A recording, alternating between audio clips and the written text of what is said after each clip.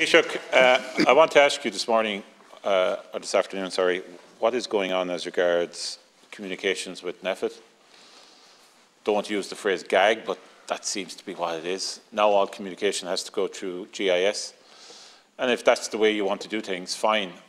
But you're responsible for that because they report to you. GIS is in your department. So why is this change happening now as regards the process by which NEFIT communicate with the public? And you're responsible for it. But why now? Is it because of what happened last Thursday in relation to information coming out from an NEFIT meeting before government made the decision? And if it is, just say so. Because I have a concern, because there are at times, I believe government do make decisions and have to do the ultimate communications, but there are at times when we have to hear directly from public health experts in relation to specifics. We have a storm going on outside. All due respect to the Minister for Housing, I'd rather hear from Evelyn Cusack as regards the direction of that storm from Met Éireann than from the Minister for Housing, because very specific need. I say that in jest, but we're also in the middle of a pandemic. There are specific needs as regards information that has to be communicated. And going through GIS as regards having to make media appearance is worrying from a transparency point of view. And you need to clear this up, because from my perspective and from the Labour Party's perspective, the main confusion over the last week isn't from NEFIT, it's from you and from government. When it came to antigen testing, there was going to be subsidies. Then all of a sudden the Minister announced on television there wasn't going to be. There was a missive sent out on Tuesday last at 6:15 to schools regarding masks being mandatory. There was a U-turn on Monday, because obviously I challenged you inside here as regards the legality backing for principals, and also principals in some cases were unwilling to do it. So that changed. There was changes in relation to those arriving into the country, where Aer Lingus informed the country that there was a change from a Friday to a Sunday as regards to requirements for PCR and antigen tests on arrival. You can see a pattern here. I also raised the issue in relation to EWSS, and then ministers were flouting around different schemes until yesterday, when the Minister for Social Protection gave us some information, but not all. And we now know that's not going to be fully out there until Thursday or Friday. We have the issues in relation to HEPA filters, which I agree with the previous speaker is going on forever, and I have no understanding as to why this hasn't been put forward and dealt with. None whatsoever. So, Taoiseach, I want to ask you the following. Who's responsible for the change in policy of how NEFIT are to communicate with the public on specific public health issues? Why was that decided? Do you accept that it's your own ministers and their failures as regards communications that have created the omni-shambles over the 5 issues that I have pointed out just in the last week alone? And finally, for those workers who are impacted so much by the changes that have been brought about, the restrictions that have been brought about, those who are servicing the hospitality industry, like taxi drivers and others, what measures, bespoke measures, will be put in place in order to support them during this very difficult time? Thank you very much, Deputy Taoiseach. Could I first of all say I agree with your comments in respect of public health advice, the centrality of it and the importance of it in the global pandemic. And from the outset of this pandemic, when I was on the opposition benches in the immediate aftermath of the last general election, I said at the very first meeting with the public health officials, I think Deputy Shortall would have been there and would have said exactly the same thing, that all of us collectively in this House must accept the centrality of public health advice as a guide to deal and to cope with the pandemic. And that remains my position. And it is extremely important that public health advice is independent, it's transparent, and is seen to be so.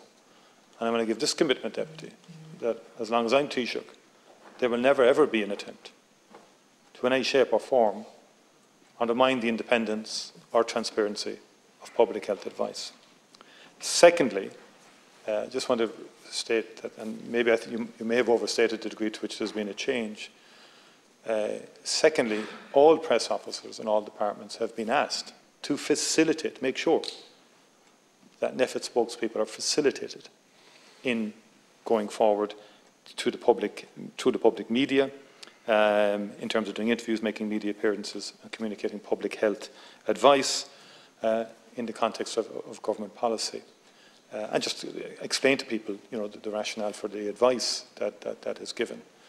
And what the government has decided, though, as well, is that we coordinate that then across, that we don't have 6 spokespeople out in the one day, as opposed to maybe 2 or 3, and that there's a synchronizing, that there's a proper coordination. And I think that is something that I don't think is something anybody can quibble with.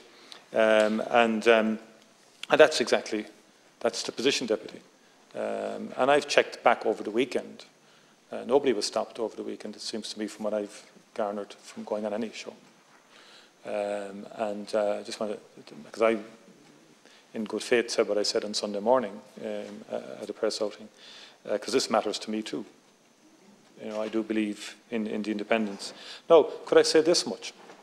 Sometimes, and I just say this, reflecting on the last number of months, when people sometimes accuse either government, and look, there can be, we don't always get it right, but I've come to the conclusion more often than not, mixed messaging is a good way of saying, I actually don't like the message. And that seems to me to be the position. In the House here, from time to time, people will say, oh, you haven't done antigen testing. Well, you know what? You know, and I know, and everybody knows, public health advice haven't been, from the earliest days, the strongest advocates of antigen. And there's a robust debate about antigen. There's actually a robust debate about ventilation. I believe we should do everything we possibly can on ventilation, and we will. But very quickly people will move on from the public health advice and say it's government not doing this and government not doing that, when actually, you know, there's in many occasions it can be, that's the advice. And I think all of us need to be careful that we don't fall for the inevitable human failing of always seeking to blame the messenger, when actually we don't quite like the message. Thank you, Deputy. Thanks, Taoiseach. I presume you're not referring to my party there, because we have, as you know, uniquely amongst opposition, actually supported the emergency measures, uniquely amongst opposition parties. But Taoiseach, it's very hard to take you seriously when you say the message. Sometimes is basically lost in translation. What happened in relation to schools was not lost in translation. It was a direct contradiction. I've been raising antigen tests inside here for 14 months. 14 months. Taoiseach, I am worried about the issue in relation to GIS and the spokespeople from NEFIT. A large percentage, a serious percentage of those are public servants. They're public, some are not involved in NEFIT and NIAC. Some are public servants. And I have a concern that they feel now that they need to go through GIS in order to go on radio, TV shows or print media. Can you confirm that that is not the case? They don't have to go through GIS. So Gavin Riley last weekend on Sunday did say that a senior member of NEFIT was meant to come on his show, and then obviously was told that he was told it wasn't available. So you're now saying that that's not the case. Will you confirm to the House that anybody in NEFIT who wants to appear on any show, broadcast or go on print, that they do not have to go through GIS or any spokespeople? Thank you. Taoiseach. Yeah, journalists should continue to contact HSE, Department of Health, to request interviews with public health officials. Okay? Just make the point. And then they should notify the grid and make sure that everyone knows who's appearing on whatever show at a given time to coordinate. You need coordination, obviously, because you have been complaining. People here have been complaining on the opposite side about so many messages and so many people speaking, and that's been a common refrain. Because of the pandemic, basically, if we're honest about it, the pandemic has necessitated very frequent interviews, commentary, and particularly with Omicron. Let's all be clear now. The only reason there was a significant range and number of announcements in the last 10 days was Omicron was a big factor. Let's be honest, we had to make a call in terms of travel. And then the high rise of Delta in terms of 5 to 11-year-olds necessitated a response from public health and a government decision in relation to 5 to 11-year-olds and masks. And we have to move quickly at times in respect of public health advice.